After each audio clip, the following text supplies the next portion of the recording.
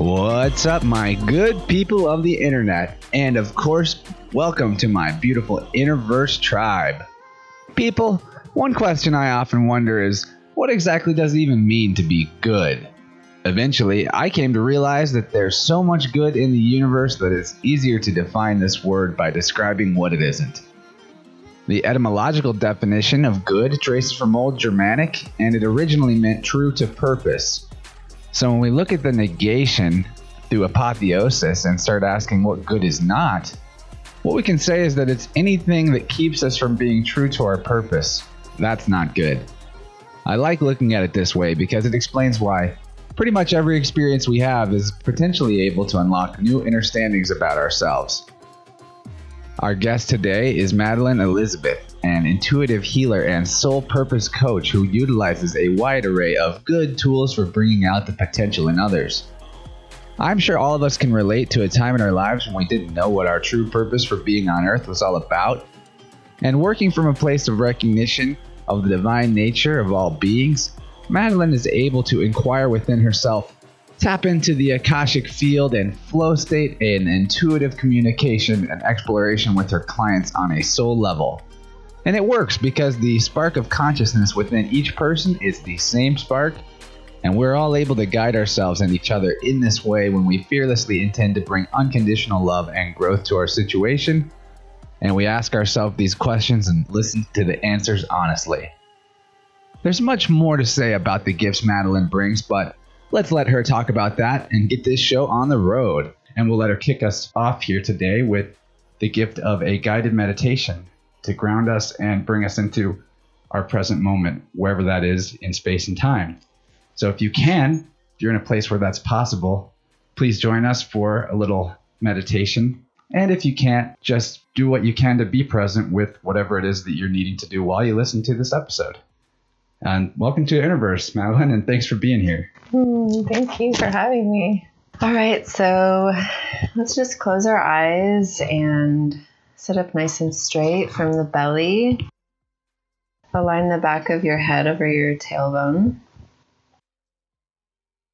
And just tune into your heart space. And sense your inhales and the air coming in your nostrils and coming out of the nostrils. And call all of your awareness into this present moment from all timelines, all dimensions, places that you've left pieces of yourself or maybe projected yourself into the future. Call all of those pieces of you back here into your heart space. And breathe in light from the top of your head, behind the eyes, down the throat, into the heart space. And fill your heart with as much light as you need today. And when that feels complete, bring that light down through the belly and the hips, down the legs, down out through the feet like roots growing down into the earth. And bring that light deep down into the core of Mother Earth, connecting with below. And wrap those roots around the core of Mother Earth and just feel how supported you are. And feel the abundance that's available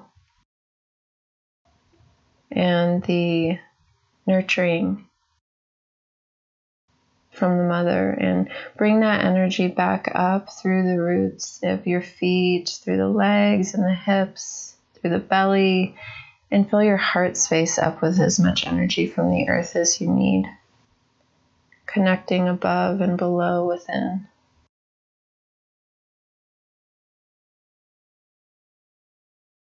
And then just imagine that energy coming out and filling your entire energetic field around your body. And tune into your heart beating in your chest, and with each heartbeat, imagine filling the entire space that you're in with the energy of your heart. and the entire room or vehicle you're in or wherever you're at, and just keep extending it further and further out, covering the entire city you're in.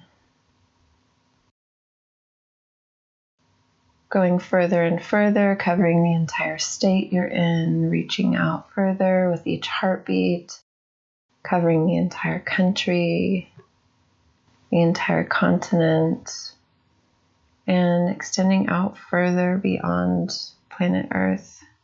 And just feel your interconnectedness with all things.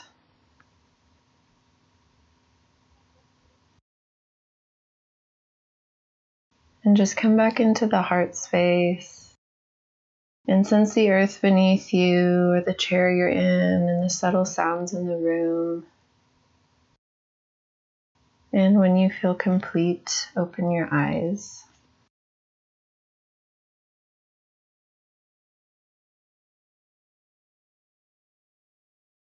All right. That is a beautiful way to kick things off. And I thank you for being here. I thank you for the gift of the presence that you just helped us all cultivate. And also thank you for the gifts that you actually physically brought me.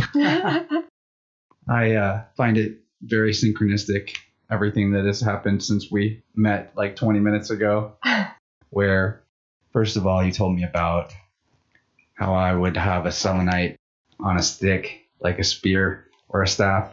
And then I went and produced that for you and showed you that.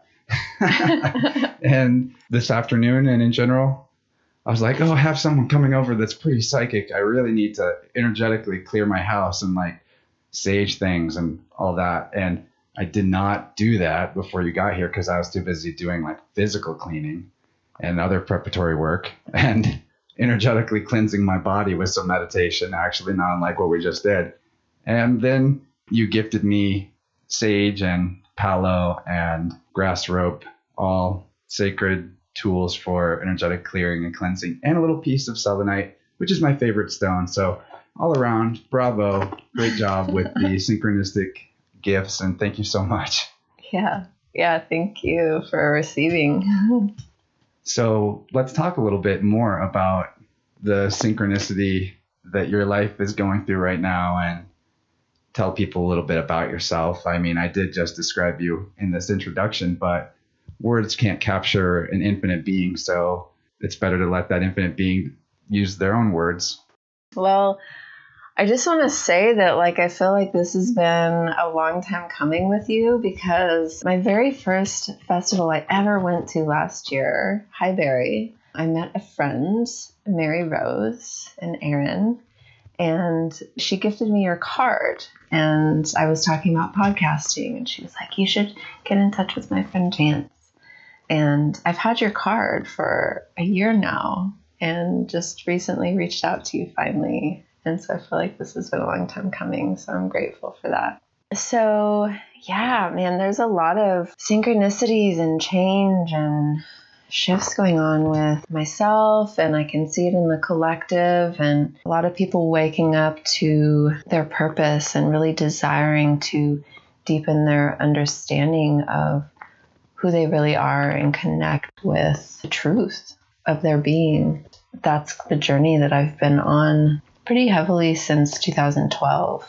And of course, the journey is never ending, but I'm really grateful for these last few years. So you're like me, and you kind of had a monumental 2012 experience that kicked off a bunch of transformations in yourself following that, right? Yes. The Mayan calendar prediction of the world ending in 2012. To me, I never took that literal, but I harnessed it to end a particular cycle in consciousness and start something else. And I feel like we're all able to use these particular energetic nexus points and in our life stories as jumping off points into something different, or not if we don't. But we have opportunities like this all the time. It is what you make it. And I think 2012 was definitely one of those things. Yeah, man, back in 2012, I really started focusing on getting healthy in my physical body.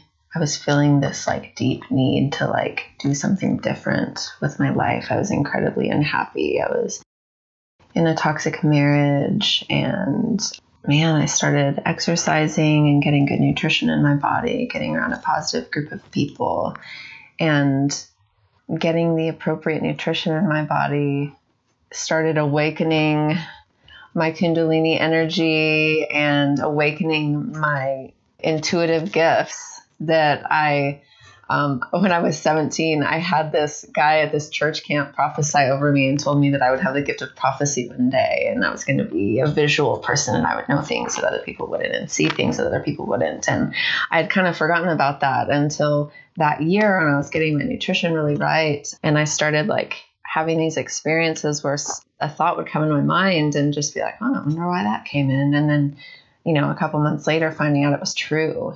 And just like really serious stuff. And I was like, man, I really need to pay attention to this. And I remembered.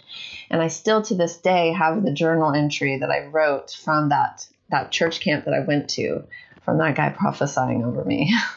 That is pretty weird and interesting that it comes from a religious type of perspective, because really there are mystics in all the religions that have a much more expanded understanding of what's possible for humanity and our relationship to the creative force, the infinite. That religion's called God. And to be able to see something before it happens, it requires that you're actually paying attention to your inner voice and to your inner eye to know what it is that you're seeing and not just treat it as a fleeting thought. I think all of us can relate to some ability to perceive a connection between the inner and outer world.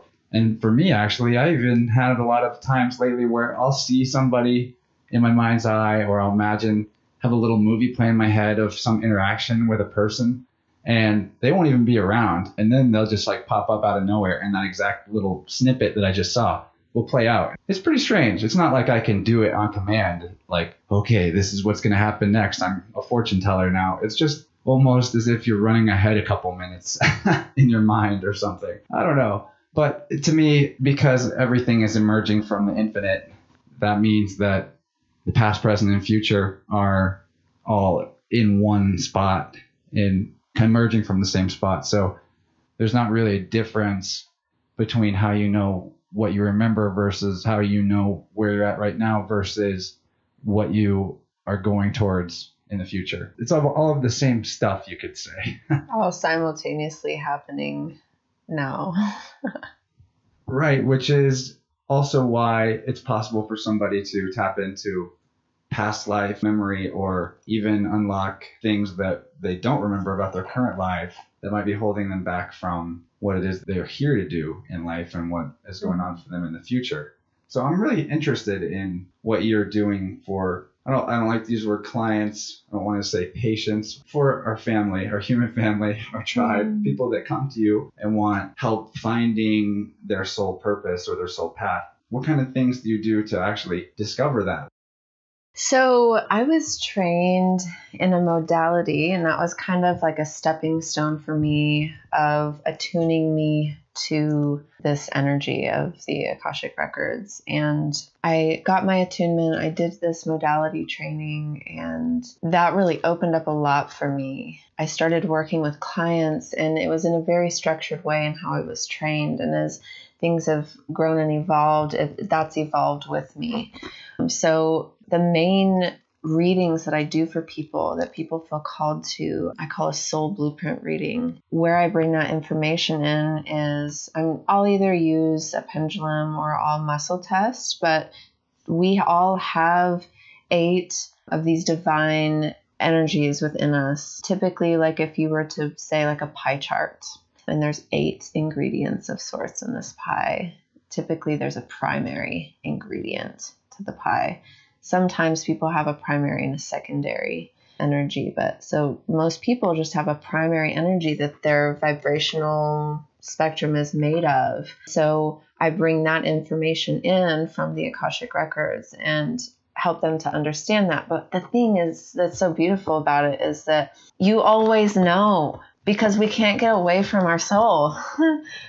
Like we are it. So what's so beautiful about it is that when I do these readings, people, it's just, there's this deep understanding and this deep like confirmation of like what they already deeply knew about themselves, and also their shadow aspects, like what's the light attributes of this divine essence and what's the shadow. So like for me, for instance, my primary energy I bring is divine love. And so it's the energy of the healer. It's the energy of like being the glue that holds everybody together, and just presence alone is healing, whether you're doing it professionally or not. The shadow aspect is that we'll stay in relationships for way too long, way past their expiration date, and just keep putting up with stuff and just keep giving and giving and giving and giving and not receiving, because we're just like, oh, I just love you and I can just love so much stuff. And it's just like, that's a shadow aspect of love, is like we have to turn back to ourselves and like love ourselves first and not give from an empty cup, not from a place of lack. And so that's like the main portion that I do. But my readings have evolved with people, especially because some people that are interested in it are at a frequency rate where they're just starting to wake up, and going into that information right away might kind of get them ungrounded a little bit. And so what I do with all my readings now is I start out with just like basic numerology stuff, something that like almost everybody can relate to, because this is my date of birth. So I'll do the numerology for them. And then I do something called your galactic signature, and it comes from the Mayan, I don't even know how to describe it, a cosmology of sorts, this like law of time teachings. And so I'll go over their galactic signature with them, going into a different dimension, and then really bringing forth the soul blueprint. And what I love about it is that I channel in the soul blueprint first, and then I figure out their numerology and their galactic signature, and then I can see the accuracy and I can tie it all together and see like, okay, here's these common threads between all three of these things. And it's just, most people are already living within their soul's purpose. They're just not living up to the fullest expression of what they could be. Totally. Most everything is good. Basically, the only thing that's not good is when you consciously choose something that's not good for someone else or yourself. And everything else, even if it's just circumstantial aspects of your life that you wouldn't even have necessarily chosen for yourself, if you could re-choose everything about your life right here and now, those things are still teaching you that what you need is to earn that different state. And so it's positive, and there's no mistakes even or failures, as long as we recognize the potential to grow in every moment. So I find it very interesting to be going into multiple levels of divination, numerology, and astrological information. I personally study the heck out of as many different systems as I can, because you get these correspondences between them that line up and let you go, okay, this is obviously, there's got to be something to this. Otherwise, how would these two different groups or two different schools of thought be describing the same thing? I mean, essentially what we're looking at is one light split into multifacets of colors that then continually combine and make millions of frequencies and expressions, but all coming from the one. So we each have the ability to go into that spot and find the other there, not just be with them in the physical 3D world. In the physical 3D world, your electrons repel each other. That's what gives you the feeling of touch. It's actually a form of electromagnetic separation in a way. At least that's what they say. What I'm getting at is the real connection between people is on the inner level. That's where we're actually one at, so whenever that's where you're diving into, that's the well that you're taking your cues from when you're working with another person, and your intention is just for their unfoldment. Because what is love? You're talking about divine love. Love is the recognition of the highest potential, which is infinity, in another being. And acting out of love is doing whatever is in alignment with that potential's unfoldment. So, and that sometimes means saying no, back to what you're saying. There's a lot to unpack about that. Okay, so something that's coming up is when you were talking about that it's all good. So there's another aspect of a reading that I do that's like not only with this soul blueprint, but what we do is we go into the records with your intention of, hey, man, I've got this serious pattern that I can't overcome in my life. I've got this relationship. Why do I keep manifesting these relationships? why is this stuff keep happening in my family, or these things? And what you were talking about, the only thing that's negative is what's keeping us from our soul's purpose, really stepping into that. And so how that comes about is through negative choice. It's karma, it's choice consequence. And so what happens, like within this other aspect of the reading, is we go into the records with the intentions that you set, and we inquire, why is this here? And we find out where it stemmed from. Everybody has a record, and it's all coming from somewhere. And it's stuff that we're not even aware of sometimes. Sometimes there's family curses that have been placed on you like 17 lifetimes ago that's still affecting you. You have no idea. And, or like a vow that you've taken for poverty or something in another lifetime, or contracts we make with people that were negative choices that we made, whether that's accepting energy or things like that. It's like these negative choices is actually what solidifies the consequence. And then we continue to repeat these choices over and over and over. And it's a new choice that has to be made. And so when awareness is brought to, oh, okay, this is why all these traumatic experiences keep coming to me. I'm like holding that in my vibrational field from this experience that I have. Okay, now I've cleared it out of the records. I've transmuted the energy. Next time that this comes around, I can just be aware of it and go, you know what? I'm going to make a different choice this time. It shifts the pattern. It shifts the karma. And so I just wanted to go into that because that's a part of the readings that I do as well, is let's figure out what's blocking and hindering you from fully accessing your potential, your divine purpose. Beautifully said. And even when it comes to things that are outside of our choosing that occur in a patterned way, like you said, things with our families, for example, say you go through a rash of deaths of people that you care about that seems too many too fast to be really quote unquote fair or to be in alignment with you being happy. And what is that teaching you? Even that situation has something to teach you about choice, including giving you the opportunity to choose a different perspective other than a sorrowful one when it comes to parting with people on the physical plane. And whenever you are still just looking at only your physical plane, earth life, as what is real or what matters or all that you are, all that you have, then of course it's going to seem completely absurd, whatever life throws at you, in a way to try to break you on an ego level.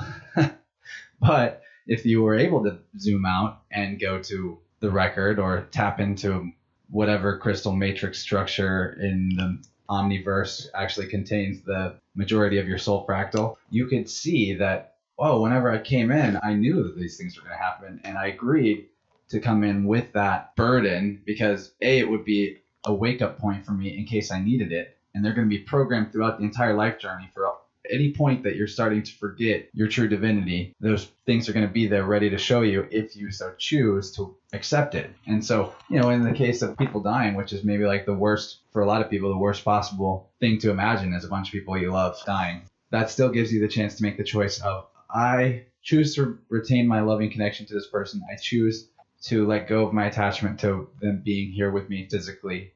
And I can transcend the notion that we're even separate. Opening that door changes everything, especially if you're getting into your latent psychic abilities as a human being.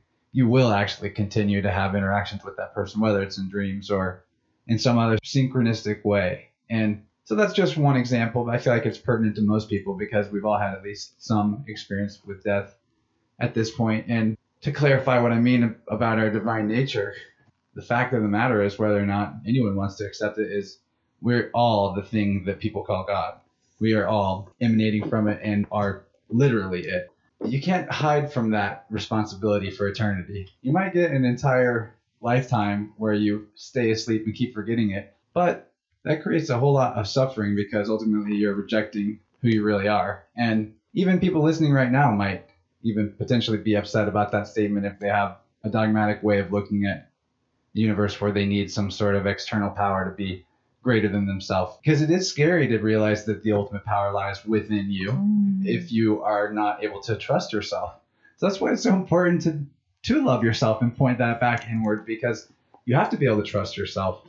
You're creating all of this. And if you can't trust yourself to create consciously, you can be okay with the mistakes you're going to make. You will make mistakes, but if you can trust yourself to be present with them and learn from them, then all those mistakes were not negative, I guess.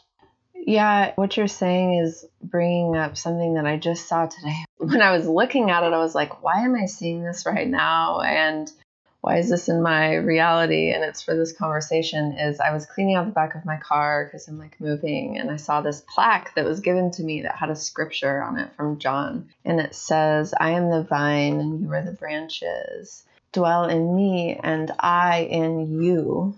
Apart from me, you can do nothing. So understanding that if we're aware that God is within us and we are that, we know we can do anything. And like you said, having that responsibility of knowing that we are the divine creators of our reality, you know, it puts the ball in our court to have to take action and like really own our choices. Yeah, because we didn't create this construct of physical reality to share together just so that you could go, oh, I'm God, and then snap your fingers and change everything instantaneously. What is there to learn from that? How does that affect everyone else's freedom in this space together, which is also you and your freedom in a sense? By looking at things from sort of new age BS law of attraction without law of action perspective, you're going to always be let down by this idea that you're actually infinite and you actually have the power to do and manifest anything, because you're ignoring an important part of yourself, which is that you are in a physical world with other beings, and that your freedom to have and manifest and to choose and create is completely contingent on everyone else's freedom to do the same, because it's such a complex world that we live in, a society that we live in, which mirrors the complexity of our own internal organism and all the billions of beings that create just one human body, that you can't live without the other people having the same level of freedom as you can. And it shows all around us in the world. Whenever you look at the most socially damaged parts of the world, it's where there are people with the least close to people with the most, wherever there's the biggest divide and inequality. And of course, that doesn't mean there's like a political solution to this or passing a law. It's all a reflection of the inner poverty that we still are experiencing when it comes to balancing out our spiritual awareness with our physical world presence. I think too, like what keeps coming up is it goes back to balancing the masculine and the feminine, because here we are, we can do the manifestation stuff. We can put the intentions out on the medicine wheel. The West is the female energy of introspection and goals. The East is the male energy. And when you think about a female and, you know, her reproductive organs, she receives, she's intuitive, she's creative, and it's a very different energy than the logical man and the action and the giving. Being in a space of setting intentions and listening to what messages are brought to you, whether it's turn left here, go into this store, talk to this person, say this. They're going to give you the card of this person who's going to connect you to this. We still have to take action. We still have to be willing. When we get the information that comes into the field, we have to be willing to take action on it. This is how we can be combining the masculine and feminine and allow them to work together in tandem, where the masculine is helping the feminine's helping the masculine. And when we do this within ourselves, like you said, it's for the collective. Every single action that we take within ourselves, when we're balancing that within ourselves, we're literally helping radiate that out around us and empowering other people just by really doing our own work. Yeah, we recreate the original creation in that balancing. We take the two polarities of left and right, the masculine and feminine, the up and down on the teeter-totter, and by making them still, we can finally see that they're actually balancing on a middle point that is motionless. And that's the infinite, still, white light center point of the mandala that you are. And you really can't see it if you're polarized too far to the masculine or the feminine. And I go through cycles of remembering and forgetting this inner place all the time. I'm quite sure that every time you go to sleep, though, whoever you are, you go and recharge in this white light. That's why you have to sleep. You have to have stillness to balance out. My point in saying all this is, how do you balance out the left and the right? That's exactly how, is by cultivating stillness in yourself. That's why we started with a grounding practice where we connected the upper and the lower, the heaven and earth, the inner and outer, the left and right, all correlates to the same structure, the same creative principle, you could say, because these polarities don't exist strictly to challenge us or to create impasses or an immovable object and an unstoppable force. It's not like that just to create a standstill of permanent nothingness. It is actually to our benefit to have this system of polarities. When used wisely, it gives us the ability to inhale life as deeply as we wish, to exhale in the most relaxed and full way possible. Every time we practice that in-breath and out-breath consciously, we go more deeply into a balance point between those two polarities where we can see both sides of it for what they really are. And that's where we create. That's what we create out of, whether it's art or whether it's children or whether it's, everything. Yeah, this is like one of my favorite subjects to talk about, polarities. One of the things that I do in my soul blueprint reading is we figure out what soul group of origination you're from, which star system in the cosmos you originally went into, and it like makes up the essence of your soul. And mine's Polaris. And so my whole entire life has been really built upon all these learning experiences of really understanding polarity. And what you've been saying really reminds me, because I'm a yoga teacher as well. And one of the things that I do when I teach yoga is really empower people to understand, that your right side of your physical body when you're practicing yoga and you're coming into this stillness, right? So we're coming into stillness and we ground ourselves. But then as we're moving and we're taking action and then we pause, and then it's the surrender and grace and that middle point. But when we take action and we realize, oh man, this side is like much more flexible than this side, then I help the students tune into their bodies like, okay, tune in right now. Which side feels more balanced to you? Which side do you feel more energy flowing? Is there stuck energy here? And really educating them on like, okay, this is your creative side, your receiving side, or this is your masculine side, this is your logical giving side and action. And which side do you feel like is out of balance? And so it's really teaching people that everything that you ever need to know, your body shows you. It's revealing to you constantly everything about your mind, and even the in-breath and the out-breath. And the pause, the surrender, the grace, it's that middle ground of the wholeness. It's so beautiful. Even like when I was little, I had these extreme opposite parents. I lived with my mother 10 months out of the school year in Montana, who was really strict, fundamentalist, Christian, very like, I don't want you to make the same mistakes as me, and you can't do this, and you can't hang out with this, like very, very strict. And then in the summertime, for like 2 months out of the year, I was with like my like free-spirited hippie dad who was an alcoholic and, doing drugs and all these things, very, very opposite. And for me as a child to have to like go back and forth between those two energies and like feel the difference and like understand and just try to piece it all together, and to come out as an adult and have this really good balance of understanding what are my moral values and how can I be more flexible in what I've received in knowledge, going back and forth between these polarities and this masculine and feminine, tuning into my intuitive side. I've spent years being in my masculine side. I'm an Aries woman. Hell yeah, Aries in the club. Yeah. Cool. So it's like I'm a very kind of masculine woman. And it's funny because people that know me now are like, you just exude all this femininity, goddess, priestess energy, but they haven't seen me my whole life. I'm just now beginning to embody both and really find this wholeness. But I've spent so long just like, I don't need men. I can be a single mom. I can open my own business and I can do this and this and this, and very masculine, action oriented, always out, just doing all this stuff. And it's like, I've just learned to just sit and to just be. And this whole being is the new doing, because then we can be and receive the information that we need, because we're all psychic.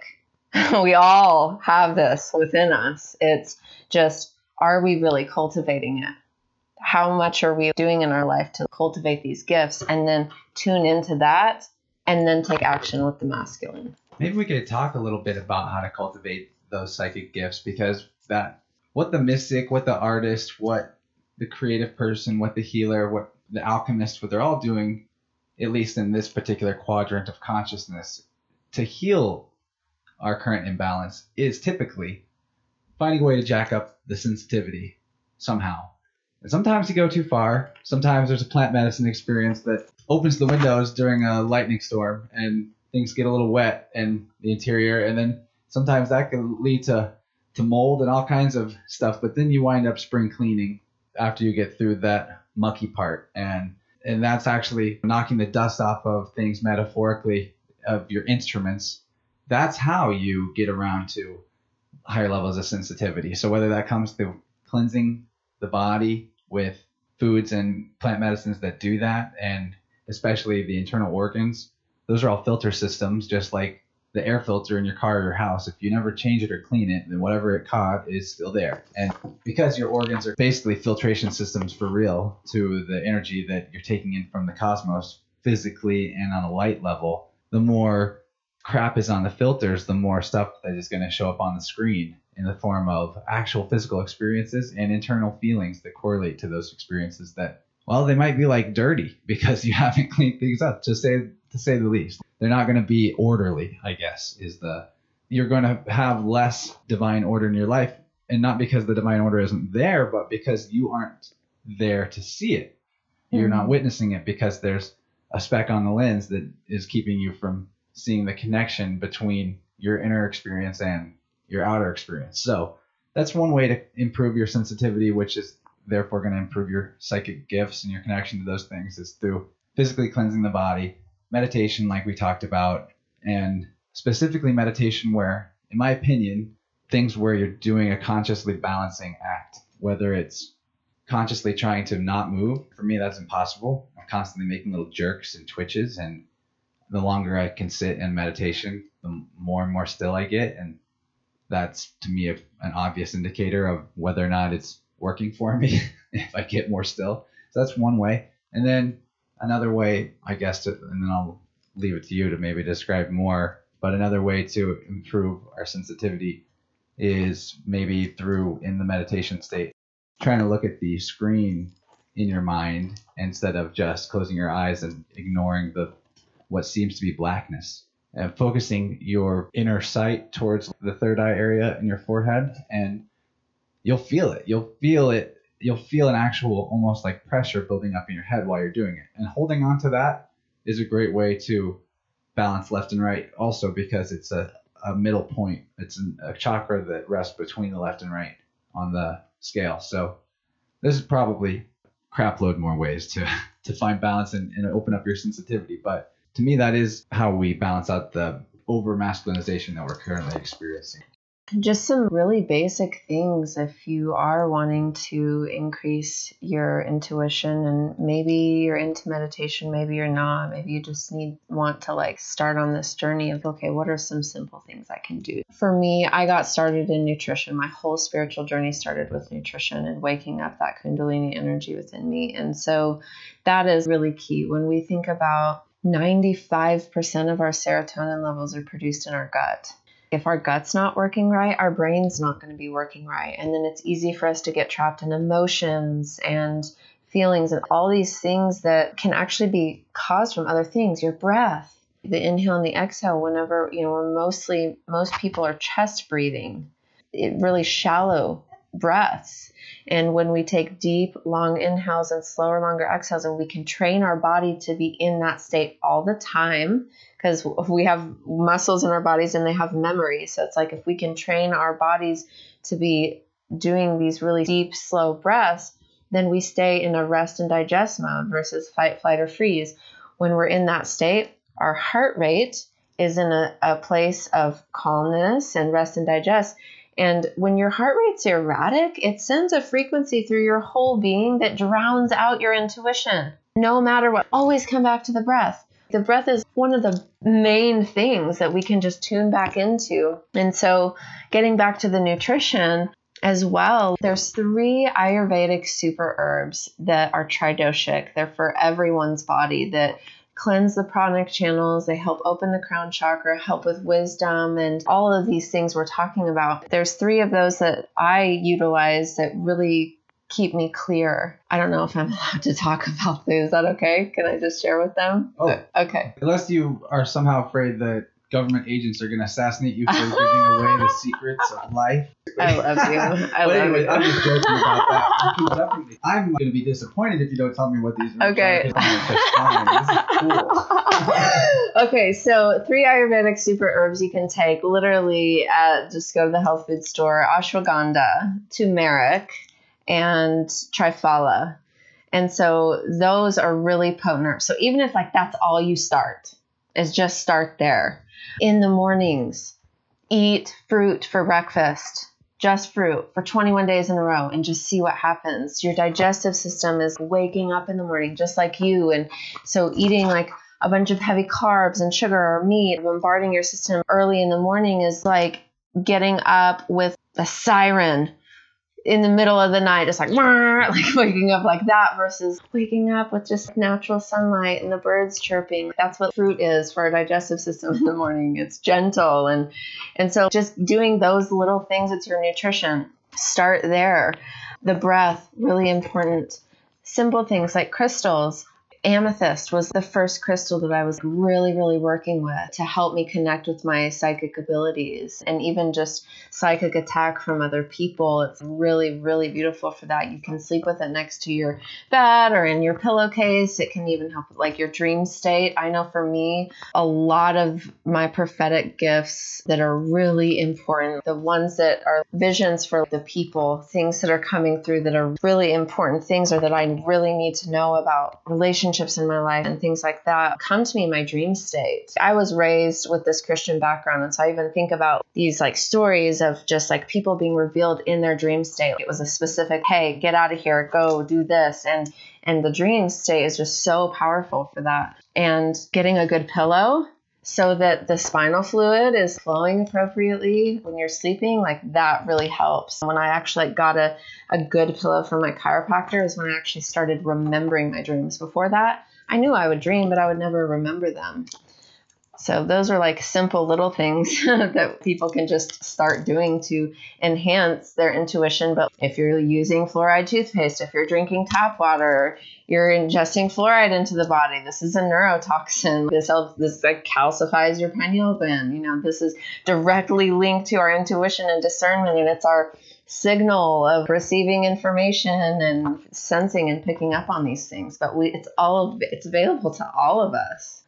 Sometimes people get really touchy or defensive when you try to even suggest any of these changes for their life.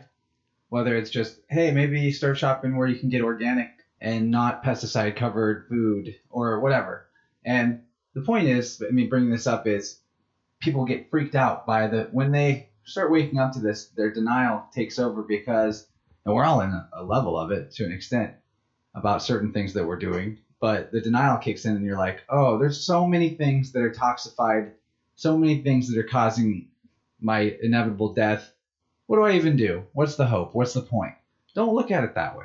Actually, what you should look at it as is there's so many pieces to this puzzle that if you're ever focused on one corner of the puzzle and you cannot find that piece to fit in that fucking spot and you're stuck and banging your head against the wall, guess what? There's all these other pieces. Just go work on those, and you'll find the piece you're missing while you're looking through the other pieces. That's the best metaphor I can give for it. If you find you can't give up meat yet, but you should, but you're beating yourself up over it, well, why not make a simpler change first? Why not allow your body naturally wants to heal these different things that are going wrong with it, but it needs a certain level of energy to do any particular task, and it's not going to try until it has the right level of energy. Learn from your body. Be like your body. Don't make the changes that you don't have the energy for yet. Make the easy ones.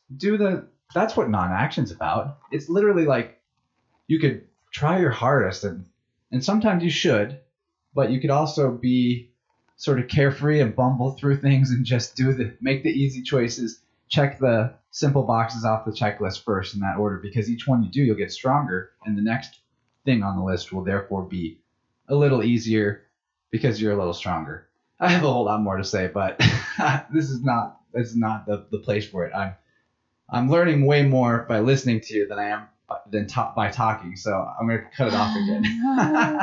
Well, I think if we go back to honoring our bodies as a temple, and when we think about if we were to visit this really sacred temple somewhere, what would we actually bring into that space?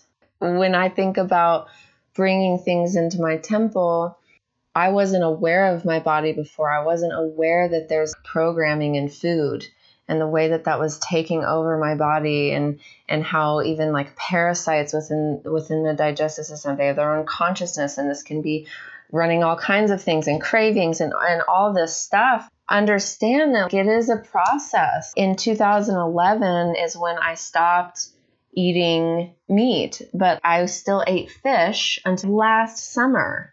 So that's like 7 years. It took me 7 years from going from eating fast food, being a pescatarian for 7 years, to finally going vegetarian, like, okay, I'm not doing fish. I only did that for a couple months and then went vegan. But to understand that I went from eating fast food in 2011 to like 2018 vegan. It takes time, and to just be gentle on ourselves and to like focus on what are the changes that we're doing every day, because then the vibration and the frequency we're sending out from like, oh, I'm doing something really good for myself. And okay, maybe I just ate a little less meat this week. Maybe I'm just going to like do once a week instead of 3 times a week. Or maybe it is finally letting that go, or whatever that is. Do what empowers you. Do what's making your thoughts more positive. Those little things are so powerful, and our best is going to look different from day to day. And to just be gentle with ourselves too. There's going to be days where maybe I'm not going to be as mindful and present in my day. Did I have access to the proper nutrition that day? Did I have a really good night's sleep? All these things, they contribute. So it's, as long as we're just doing our best with what we have in that moment and what our intuition is guiding us to do, your body is so smart. If you're getting any hits that you need to take in less meat, or you need to give it up, or you should drink more water, or start drinking cacao, which is my favorite thing, listen, your body is so smart and knows what it's doing. But know that there is a difference in our bodies being smart and having this intelligence than other programs from food and pesticides and all these things taking over aspects of the brain and controlling that too. It's just time to get clear. It's time to like stop playing small in the world and treat our body as the temple that it is, and even down to the clothes we wear. To understand, when I wake up in the morning and I go to my closet, and I can say, okay, how am I going to adorn my altar today? That I'm a temple, and how I adorn my temple is my altar. How would you see an altar in a sacred temple? Somebody's probably not going to just throw some stuff on it, you know? This is a perfect place to get back to, because what we started out talking about was finding your soul's purpose for being on earth. If your body is a vessel for the soul, and you have a really rundown, janky, falling apart ruin of a temple, do you think your soul wants to hang out there? Probably checks out. Whether or not you believe this to be the case, your soul is an infinite fractal, and you've got parallel lives running all over the place. And whichever one is most aligned with what you really want right now, that's where you're at. So if you want to have your soul, you literally need to be here. You need to call it in. You need to ask for it to be here with you by doing that which is in alignment with it. And what does that even mean? It means doing what you yourself, your higher self, capital S self, want to do. What do you want to do? What is your soul other than that which motivates you to do one thing or another? And if what it is that's motivating you is a program that's been inserted forcefully, violently, or willingly, any of those things, then what you're doing is against your soul, basically. It's a soulless act. And it feels soulless. You know it. I mean, I know it when I go to my job and I'm stuck in an office for 8 hours a day and disconnected from the natural world completely. But even that is not completely soulless, because even though I know it's not what's in alignment with my ultimate greatest good, while I'm there, I am channeling my soul. I am myself. I am as much as possible, even on the worst day. And I think it's good that you said that even you're not going to have your best day every day, but once you've broken some of these patterns, then for me, even when I have a bad day where I, quote unquote, bad day where I'm not productive in the way that I wanted to be that day, or in some sense, I've let myself down or disappointed myself. Even when it comes to eating, even if I ate poorly for that day, it's still not as poorly as I ate 7 years ago when I was eating fast food. It's practically incredible compared to that. So you just got to recognize that your worst right now is not anything like what your worst used to be. And you've come a long way. And reclaiming your soul, re-embodying your higher self, that has to do with figuring out what it is that you actually want most and embodying and acting out on that and eliminating the stuff that's not from you. And even like thinking about, you going to your job, like I said, most people are still within their divine purpose. It's just not the highest expression. So maybe it's like you still are doing your soul work there, but like maybe you do desire to be doing this more or being out in nature more and understanding like this is the work that I do with cacao, the plant medicine cacao. This is like, oh, it's so magical. It really helps us bring light to the density of our hearts, and it tunes us to nature's frequency. And that's the thing is when we're, behind at a desk, behind a computer in a cubicle or whatever that is, we're not close to nature and that frequency. And that's even one thing we can do to increase our intuition. Get out in the morning and get your bare feet in the grass and let the sun shine on your face and just breathe it into your body. And just imagine all these light molecules just like encoding all of the cells in your body and lighting up your third eye, like little things like that. When you drink plant medicine, you're tuning to the frequency of nature and it reminds you who you are. And one thing I can say is it doesn't really matter what we do if our heart isn't open. The heart and love is the energy of all creation. And what I know is that when we make choices based off of money, it shuts off energy to our heart.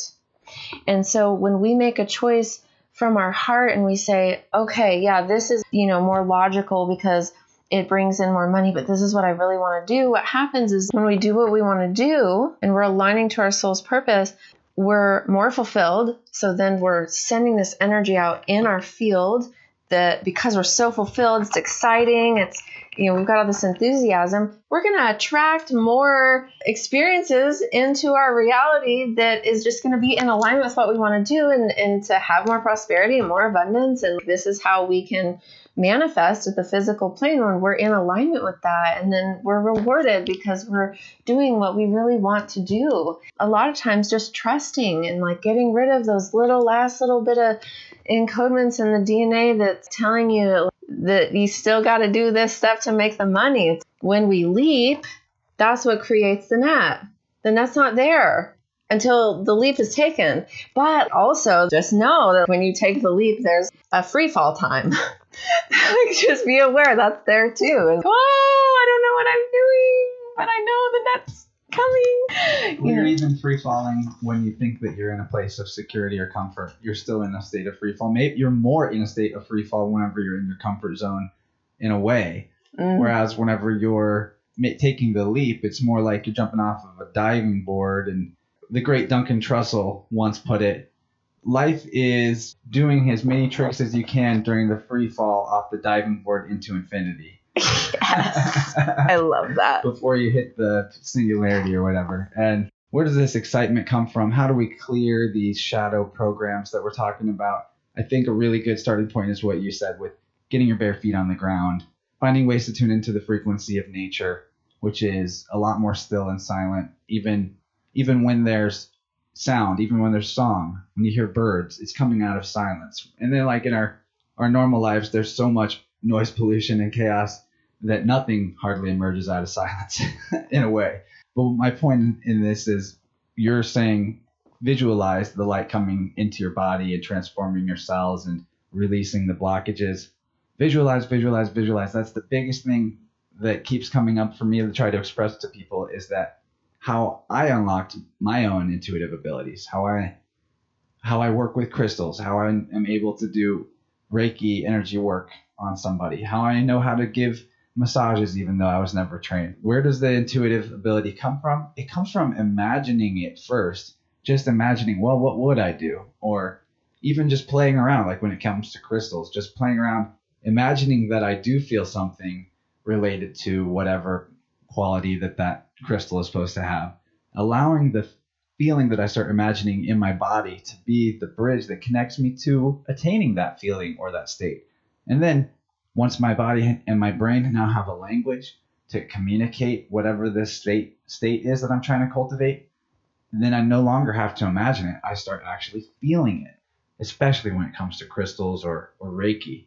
That's how I even learned Reiki, was by picking up selenite crystals and holding my hands over them, holding them, trying to imagine the feeling of what it would feel like as I was holding them. To an extent, I didn't even have to imagine it. I could automatically kind of feel something. But my point is, if you create that bridge through your imagination, that is where your intuition comes from. And your imagination is not a fabrication that's an illusion. It is a sensory perception device of your consciousness. If you are talking about your five senses, the main sense is actually sight. Just replace sight and put the top star of the 5 points as being imagination, because your sight is your imagination. You just don't realize it. Your brain is taking in all these waves that are hitting your eyeballs and making a holographic representation inside of your head.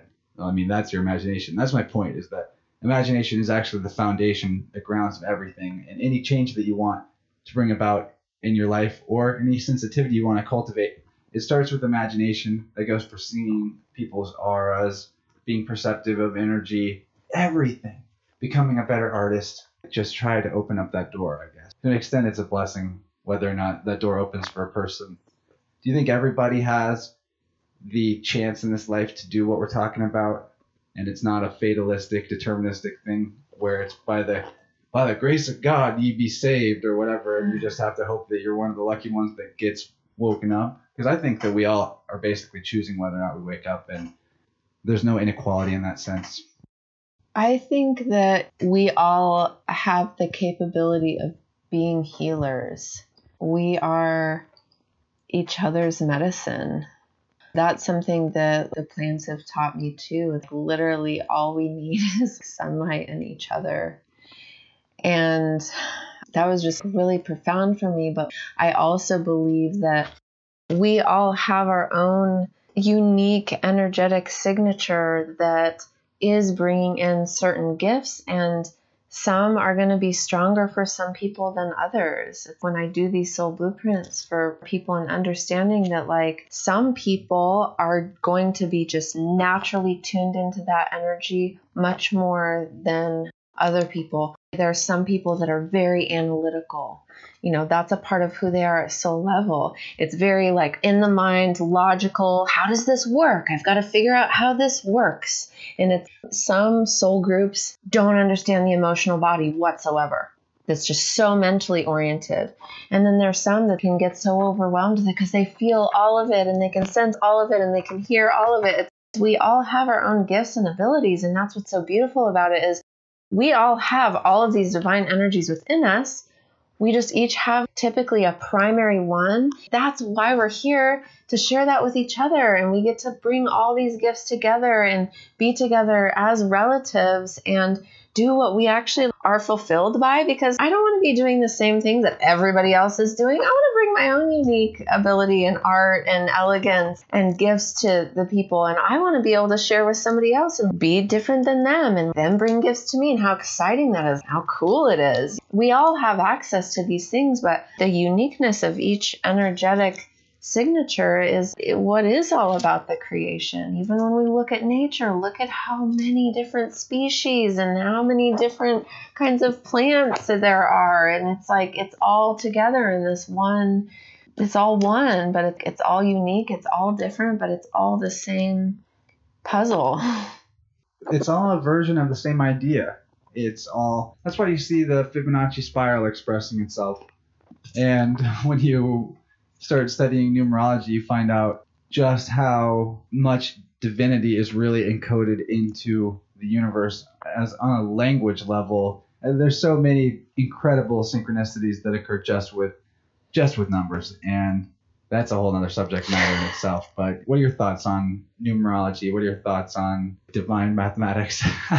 Oh man, all I know is that when I was little, I got into this thing called math counts, and I just like really loved it. It was like all this mathematics stuff and understanding the Fibonacci sequence. And like at a really young age, I was like really fascinated with all of that stuff in science and nature and all these things. And then as I got older and started learning about these things more with understanding these like patterns of the universe and seeing the Fibonacci sequence in our face and our ear and the equation of the body and in nature, like you said, it's like you can see it in everything. And it is very understandable. I love having this tattoo on my arm of the golden ratio and leading into the creation pattern. Everybody has seen this in a seashell. So even somebody who's not aware consciously of, let's say, the Fibonacci sequence, they don't know that's what it's called. They don't know the mathematics behind it. Their eyes and their consciousness knows when they see it, that it's like, it's a part of nature. And so I just feel like so deeply, whether we're actually conscious of the mathematics or not, our beingness, just seeing the pattern, it's making all these connections in our brain and leading us to answers within of like really deeply understanding, you know, the universe, that we are all these divine expressions of the universe manifested into form. Yeah, and the numbers give us the ability to actually be sure about the fact that there is a structure and a cohesion and an order and a type of law that governs things. And people that are very prone to egocentricity, which is all of us to an extent, will want to reject that notion of universal law. What? There's no morality structure behind the universe. And it's true that there's not one white-bearded infinite guy sitting on a throne writing a rule book deciding who's naughty and nice like Santa Claus. Of course that's not going on, but there are limitations that are clearly observable in the reality. Now, whether or not limitations are permanent is another question, and it all has to do with perspective and wisdom, but those limitations give us freedom, as it turns out. And so recognizing them in the form of the mathematical harmony in the universe is a great way of realizing that, okay, this whole system is structured on law, and maybe I can accept that there is such a thing as karma and that things are going to balance out. If I do this thing that I know consciously is wrong, then I can actually be mathematically sure that the same thing is going to happen to me. And that is an interesting place to get to, because it gives you more motivation in a way, even if it's semi-selfish or self-preserving, but you begin to see the actual benefits of altruism. And of course, like we touched on at the beginning, you have to make sure your own cup is full before you pour it out for other people. But then the fact that you're even learning that through the fact that you start exploring altruism is just you discovering more law. So recognizing that there is such a thing as truth and that it is knowable, despite the fact that it's infinite and there's never an end to knowing it and learning it, that fills the gap, that fills the hole, the black hole inside people of dissatisfaction with being, because you're filling that gravitational pull with something that's actually real and substantial, as opposed to material objects or status or things that are seemingly physical and permanent, but actually totally ethereal and impermanent. Whereas filling it with truth and recognition and understanding of law and knowledge of self, that carries between lifetimes. That's invaluable. Yeah, whoa, you're just like, like having so many downloads, just you talking about it. It's so expansive. It's like constantly growing and expanding, and these infinite possibilities, and seeing that through law, and just like even thinking, like, I love that we can be sure of these universal truths. It's like truth is subjective to each individual, but there are still universal truths that wind up, all these different perspectives wind up pointing to the same truths. And like, that's how we can know. And even thinking about something as simple as momentum. Momentum that, let's say, an airplane is taking off, like it has to have the resistance of the air pushing against it in order for it to take flight. Even in our lives, when we have all this momentum and we're doing so great and we're manifesting and all these things are aligning, and to just see whenever something creeps in that's like, you know, really challenging that, it's like an opportunity, instead of like giving it any sort of energy of just giving it gratitude. Oh, wow, thanks for showing up. Thank you for showing me it. Like, I'm headed in the right direction. Like, I'm doing some good work. Yeah, if you're rowing into the wind and it's hard because the wind is blowing against you, then you invent a sail, and all of a sudden the wind becomes the thing that carries you to your destination. That's why the limits are there. They're not there to stop you from getting where you're trying to go. They're there to show you a better way to do what you're trying to do. So let's get in, as we're not really winding down. We've got a little more time, but I'd like to talk more about ceremonial stuff like cacao and any other maybe ideas revolving around daily practices that you think people could really benefit from checking out, and like maybe resources along those lines. Specifically, I think this stuff is important to talk about because our shadow frequencies, our shadow work is all actually in the body, clearing the internal resistance to changing for the better. People will go, how do I even do that? How do I deal with the fact that I don't want to change? Well, you start with the body, like we've been saying, and the change actually does come out from the frequency that your heart is creating when you're in one state or another.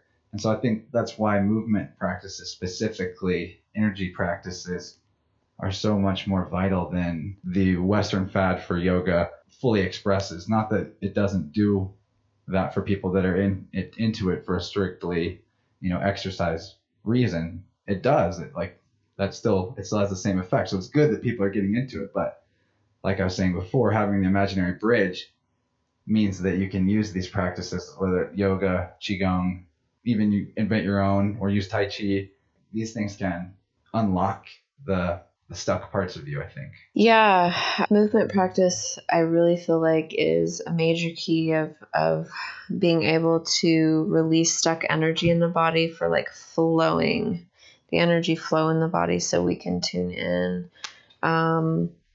As well as, like I was saying, I utilize cacao in my practice, and it's such beautiful medicine because when we can tune into our hearts, and that's actually like where our answers are.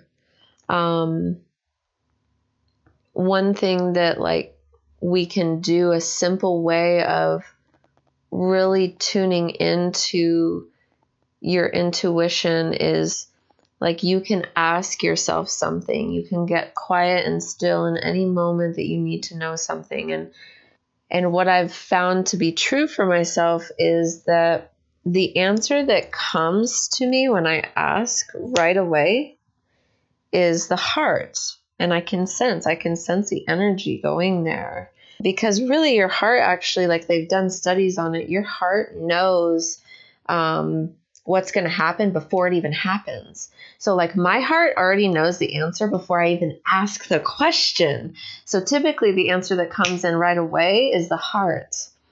And typically the second answer that comes in that has the story wrapped around it, because it had to go through logic and reasoning and past experiences and pursuing pleasure and avoiding pain or whatever that is, like the story that's wrapped around it is like, that's typically the head. And so like tuning into the heart space and knowing that our heart's intelligence is far more stronger than the brain. Our heart like has its own brain, and knowing that like our brain is so incredibly smart what we're capable of. It's like electromagnetically, our brain produces like 4 times the amount of electricity than like a lightning bolt. Our brain, 4 times the amount. And our heart is like 60 times stronger than that. So like, which one should we trust? And I'm not saying that it's not important to use the head, because I really believe that it is, but it's going back to that masculine and feminine energy of like allowing the feminine to lead and tune into the intuition and then take action with the logical aspect. For me, relationships that are in balance prove this because, guys, I'm sorry to tell you, but the woman's always right. That's why the feminine side is the right side. Rightness and correctness are correlated. But what I mean by that is just trust the women in your life, and also trust the intuitive side of yourself. It goes hand in hand. And knowing, like, how do you trust yourself? Okay, if I really have to break this down, the answer to that question is, well, it comes from knowing one fact, like knowing one foundational thing. And no matter what your view on reality is, whether you have a religious view or scientific atheist view, whatever it is, there's one foundational idea that is the thing that you had to choose as the ontological primary, I guess. And so why not make the ontological primary for your entire way of looking at the universe? I am the infinite creator, and everyone else is the infinite creator. It doesn't make it. It's not like you're gonna get put in a. You're not gonna get committed to an insane asylum for thinking that you're God, as long as you treat everybody else like they're equal to you and also infinitely valuable and infinite potential. So if you have that as your primary grounds and you start living from that and knowing that, then it's gonna work whenever you ask yourself a question or whenever you pick up a crystal because you want a certain energy or feeling to come in. It's going to work because you're not getting in your own way. You're allowing the infinite to express itself in the way that you actually choose instead of the way that you have to conform to because everyone says, oh, that's woo-woo or whatever. You get to write your own narrative in this thing. Yeah, so I want to touch base on what you said about the ladies being right. Because when I even think about, in like tribal days, the women ultimately like had the deep say because they were the ones who are visioning. I mean, even, they had these moon lodges set up for women that like were away from the masculine energies during their moon time. And it's because women have the ability to literally vision quest every single month on their moon time. They're the most powerful creatures on earth. We can manifest anything that we want when we're on our moon time. In fact, that's why all the people would bring their prayers to the mooning women in the moon lodge, because their prayers would be answered because the mooning women were the ones who were praying. So like understanding really deeply that like, when you think about it, you would not be here without a woman. Nobody would be here without a woman. Which is why it's so crazy to look at God as some like masculine being that somehow auto-generated the entire universe without the help of a female consort. And sorry to cut in, but I'll just throw out there that the Jehovah God that everyone's so crazy about in this weird country we've got, he used to have a wife named Asherah, and then they cut her out of the story because they wanted to change things. They also, you're not allowed to even make art in that religion. So anyway, that's all. It's all related, though. Yeah, that's interesting. I haven't ever heard that before. But what I do know is that it's never resonated with me to call God a he, ever. It's like, how can we possibly label something that is so vast and infinite that we can't even wrap our minds around it, and that it's everything. It's everything. How can we possibly label that into a gender? It couldn't be God or goddess. It transcends the binary because it generates the binary. Yes. Yeah, it's always like resonated with me to not call God a he and have this like masculine. It just like never ever felt right to me, never resonated with me. But it is very powerful what you're saying about the moon time, because in ancient mystery cults of the long past, where we had oracles and snake ladies, that one of the sacrament in many of these ancient mystery schools was actually in some form mixed with menstrual blood. I have a really powerful story to share. Which is like the most taboo thing in Western culture, by the way. If you in some way ingested menstrual blood, people would be really upset with you. And why is that? I wonder. I mean, I've never done it, but It's usually what is most taboo that is worth looking into.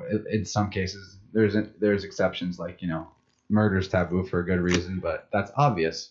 I'm so glad we're having this conversation, because this is a lot of what my work is transitioning into, especially in this community that I'm getting ready to go and help build. Is I want to be setting up a moon lodge for the women and be teaching them these like moon lodge teachings and working with their body and working with bleeding with the earth. And it's really, really powerful. And I have a story that it's so powerful that like I could see that spirit had to reveal to me this powerful of a lesson for me to bring it through to the collective, which is cool, because now we're having this conversation and all these people are going to hear about it.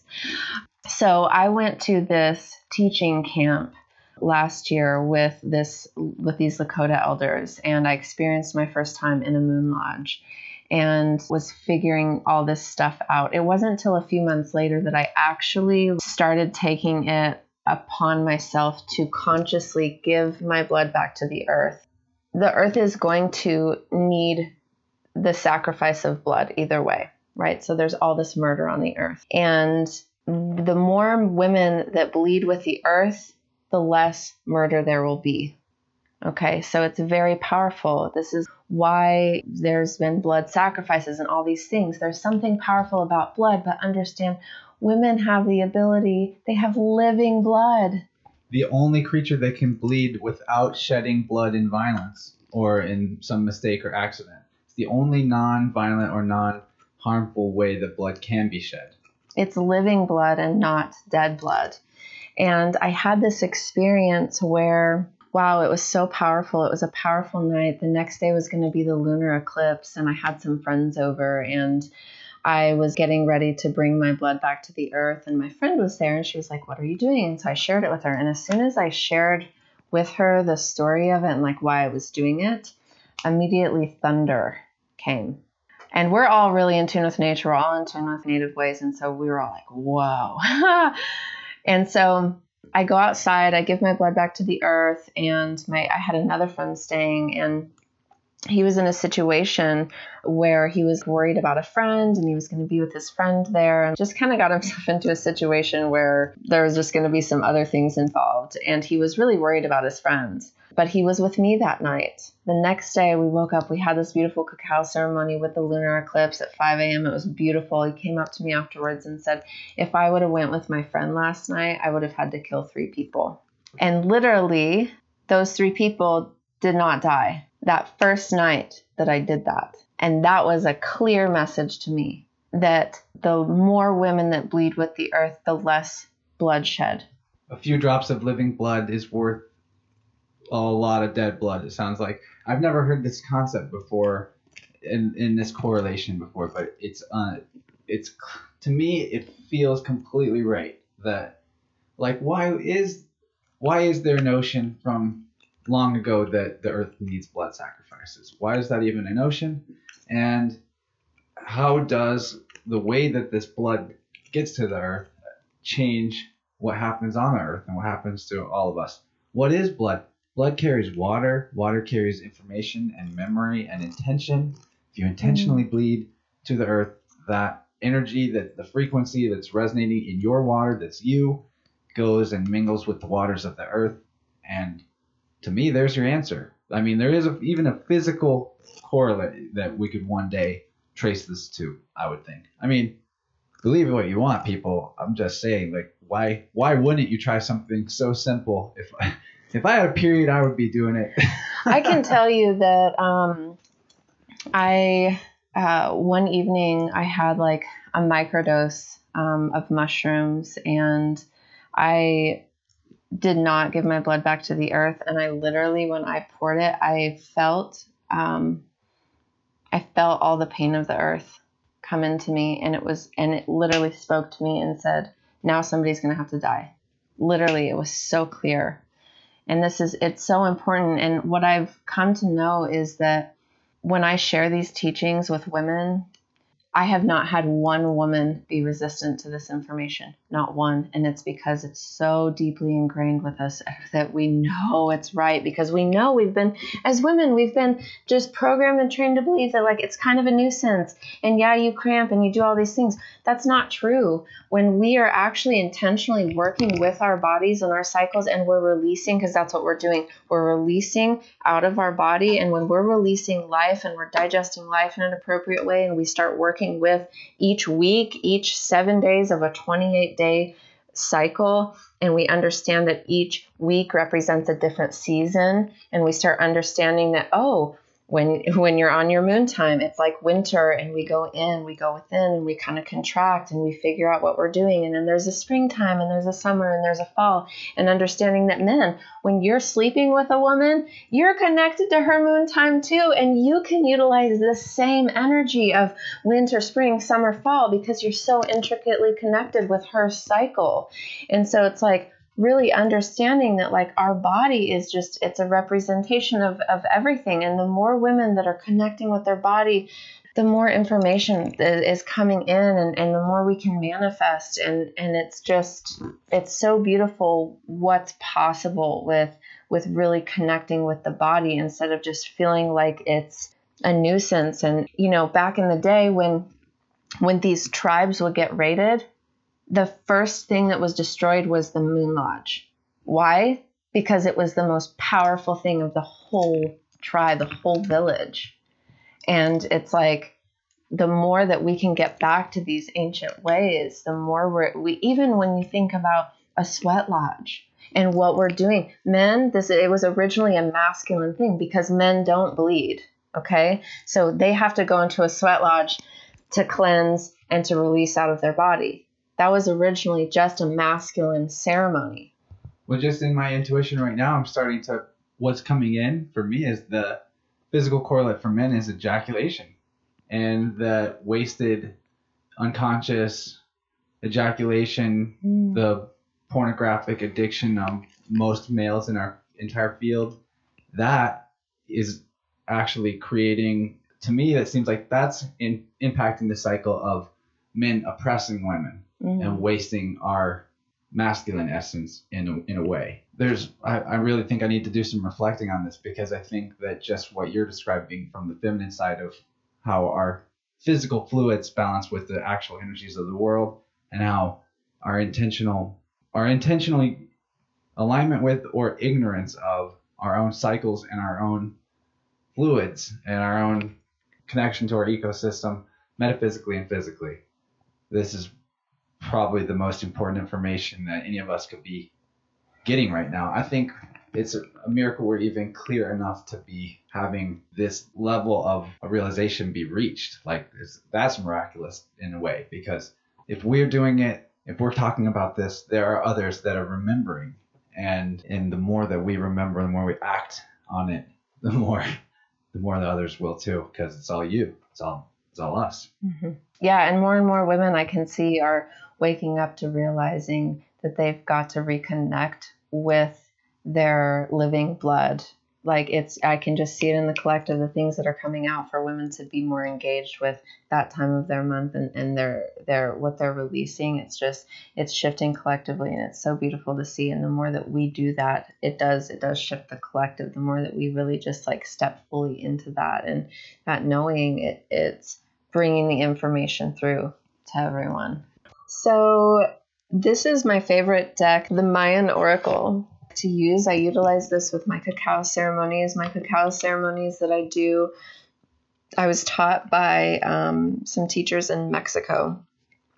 I went on a healing journey with them after going through 2 divorces and just like wanting to shift patterns in my life. And I had one person give me my galactic signature, but she called it the Mayan astrology, which is not true, but she gave it to me. She's like, I just see if it resonates with you. And it did.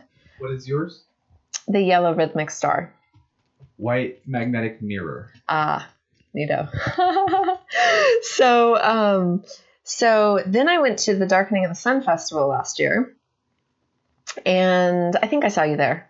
I was there. That's where I got that selenite staff. Yeah, cool. And I went to Eternity's workshop called The Art of Time. And I went, and of course, you cannot squeeze the Law of Time teachings into an hour-long workshop. But she gave us some really basic stuff, gave us our galactic signature. And I was like, wow, this really resonates with me because it goes based off of a natural frequency of 13 moons, and understanding that a woman's body has a perfect 28-day cycle if it's in alignment with this natural cycle. Like, that's how it should be. So women that are listening right now, if your body is not on a 28-day cycle, and it's like there's different things you can do to get back in alignment with that. But that's why it resonated with me, was that there are 13 new moons in our calendar system, not 12, not this Gregorian system that we're utilizing. And so 13 perfect 28-day months with one day out of time. It just clicked for me that like raising up to that frequency was like it. So that was the second time that system came to me. So get this. The day of the eclipse is the next day after I go to this workshop. The following day, I'm on a flight to Mexico to go on my healing journey with cacao. And I'm still thinking about this workshop. And I asked my teachers, hey, have y'all heard of this 13 moons of synchronic order? And they just like looked at each other and smiled. And he was like, I'm a master practitioner of that system, and that's what you're going to be learning when you're here. So literally, it came to me again for the third time as I'm doing my healing journey with cacao. And then I find out, like, I was literally immersed in the system doing SynchroGalactic yoga every single day with cacao, with yoga, with meditation every single day for 11 days while I was in Mexico with these teachers. And they learned their cacao ceremonies from the chocolate shaman in Guatemala, which is where the Mayans are. I also have a 23-year-old Mayan Indian little brother that we adopted from Guatemala. And I lived in Guatemala when I was 16 for like 6 months at an orphanage there. So all this Mayan stuff, my whole life. And I now know it's in my Akashic record. Like, I found it. It's a part of my mystery schools. And on different journeys that I take, I'm with the Mayans a lot and with these temples. And so it's like, it's here, it's in my field a lot. And so this card deck was gifted to me by a friend after I got back from my journey with cacao. She went into this used bookstore in Fayetteville and found this, and then she gave it to me. And it's literally, it's all the star glyphs, the tones in this deck. So it's very powerful. This is what I use in my cacao ceremonies, and I love it because the energy just brings whatever card you need. So we don't have to set an intention with this reading. We can just know that whichever card comes through is exactly what we all need to hear. Yeah, and I think you can even, listening now, ask a question if you want. You're still going to get the answer to that question. It's weird, but it works like that. It does. And I think SynchroGalactic is my favorite word of this conversation, or of the last couple weeks of my life, or longer. I'm going to remember that one. I'll send you some SynchroGalactic yoga practices. Please do. Yes, it's really beautiful. I'll post it with the episode. Yeah, great. Yeah, so it helps you tune into the galactic plasma that's streaming from the sun each day that correlates with the different chakras in the body. And then when you do that, you tune into the synchronicities. Like today, synchronicity of today. Today is Thursday. The galactic plasma that's streaming to Earth has to do with the root chakra, very tribal. Here we are meeting. That's a very tribal thing. I'm moving. Right now, I literally have my house packed on the back of this trailer moving up to Missouri. That's a very tribal grounding kind of thing that's happening. So like, these are all synchronicities of the plasma that's streaming to the Earth today. You're in a red chair, and most of my guests don't sit in that chair. We were talking about the Moon Lodge and the bleeding, same thing. It's like it's all very tribal. And we grounded at the beginning of the conversation. That's also never been done in I've advised people, hey, you should ground yourself. But never quite had someone actually do that for us. I'm already getting excited for when you come back to the podcast and we do more, because you're also going to be nearby, so that'll be easy to do. You're going to have to come back. You're one of my favorites already. Cool. got a lot of favorites, but damn, I've learned a lot. This is awesome. This is great. Okay. I love psychic people. Yeah, no, this has been super fun for me. All right, so I am just affirming that what needs to be said, and what needs to be heard through whichever card chance decides to pick. There's no such thing as chance. Everything is law. Okay. New moon, new myth. New moon is what we were talking about a second ago, but I drew a card that says new myth. So this card comes from the aspects within this deck that are lenses. The qualities of this card: personal myth, meta myth, purpose, miracle on earth, new golden octave, path of innocence, present moment. So what's already coming in for me, this path of innocence, it's like going back to the child, like what you said, the imagination, being present right now, in the now, we're creating. Child of the sun, you're being called to wakefulness, to your place in the new myth.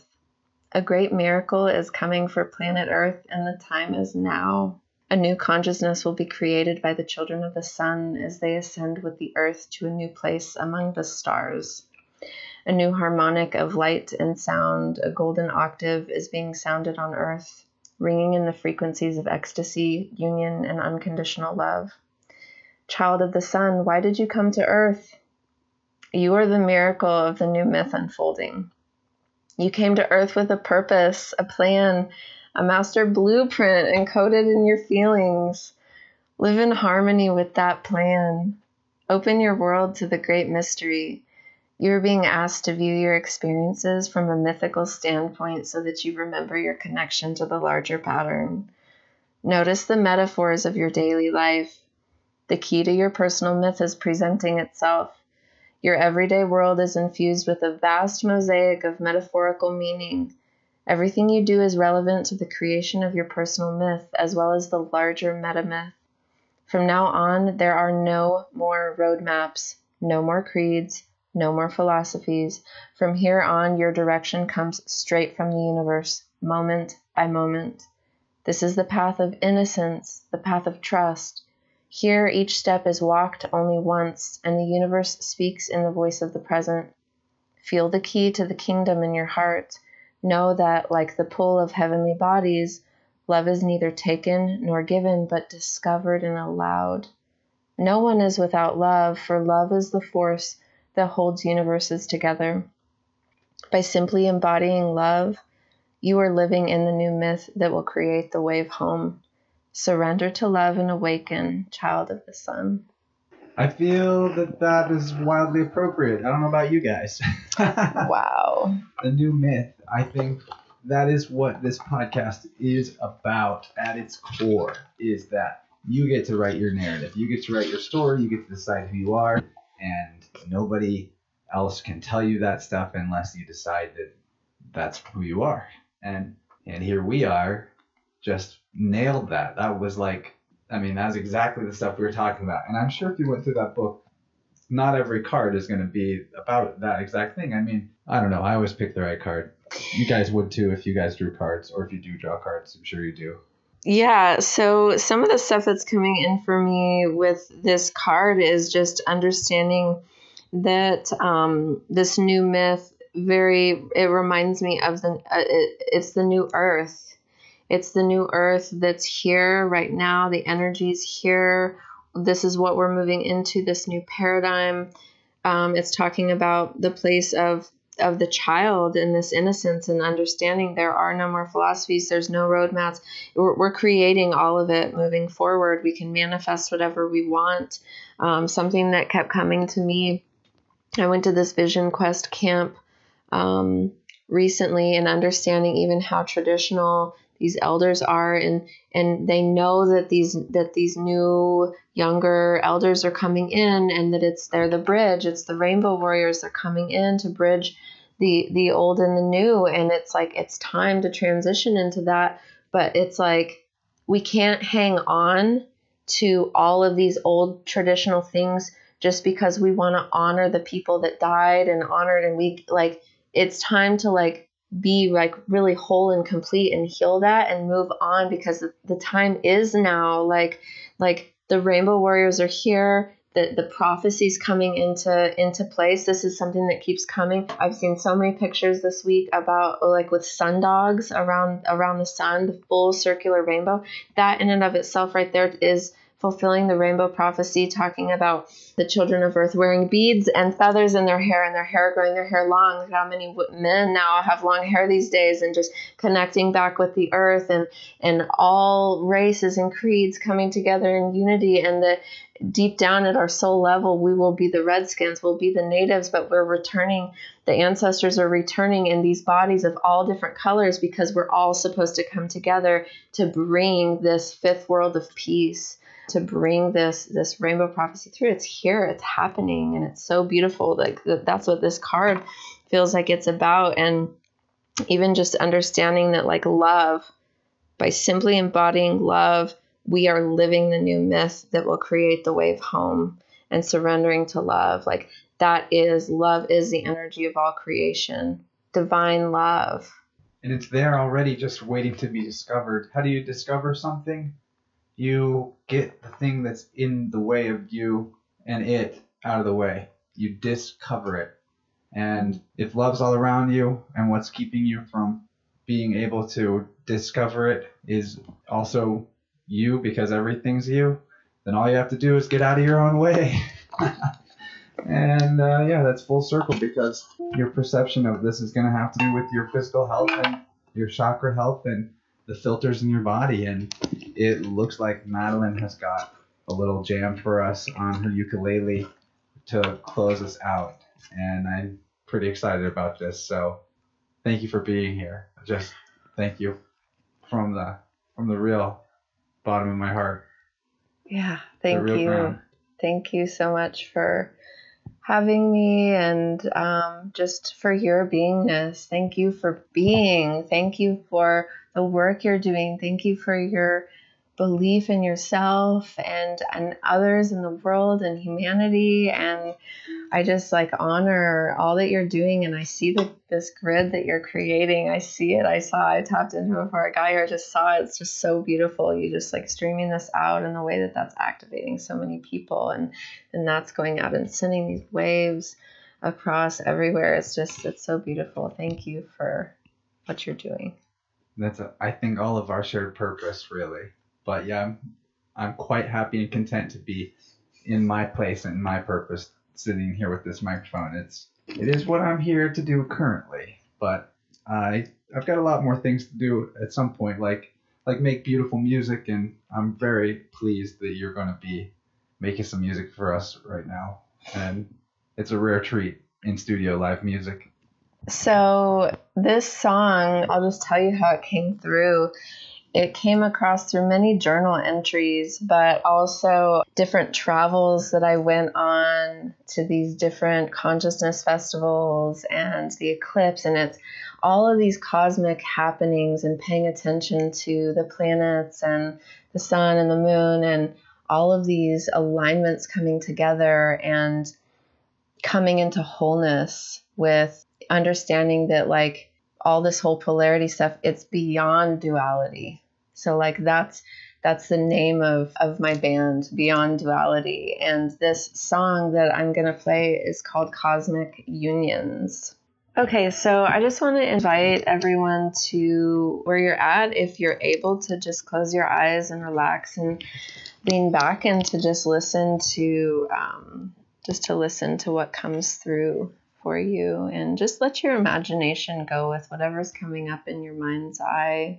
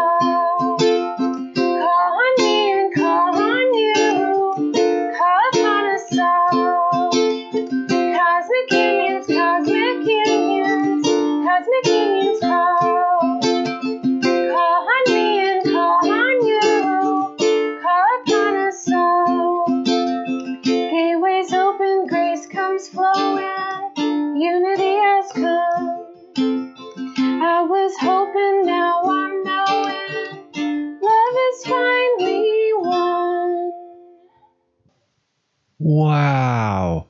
Thank you so much for leaving us with this really beautiful song, and what an amazing sentiment. Love has finally won. I really do appreciate it. Thank you so much again for sharing. Thank you for receiving. And I guess we could wrap things up with that. We should tell people MadalynElizabeth.com and look at the show notes for that. Also, For sure, I do complimentary 30-minute discovery calls with people to see if we're a right fit to work together, and whenever people are ready. feels like I got a free session here. So thank you so much, Madalyn. And I can't wait to get this out to the rest of the tribe. I guess that's it. That's it. Let's hang it up. Time to call it. Thank you.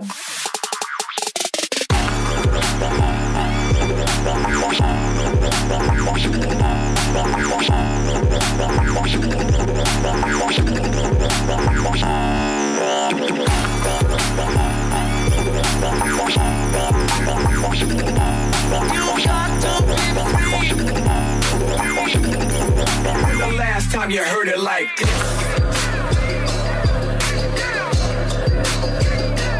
You just do what it needs. The last time you heard it like. All right. Thank you so much, Madalyn. We have done it. That was a great episode. And I really appreciate you for being here with us listening.